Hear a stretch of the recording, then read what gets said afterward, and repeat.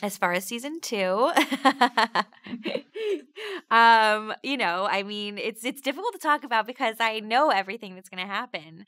So in past roles, I may not have known, and so it was kind of easy to not talk about because I was like, I don't know what happens. Now I know. I know the last scene of season 2, so as well as the first. So it's really it's becoming much harder to talk about.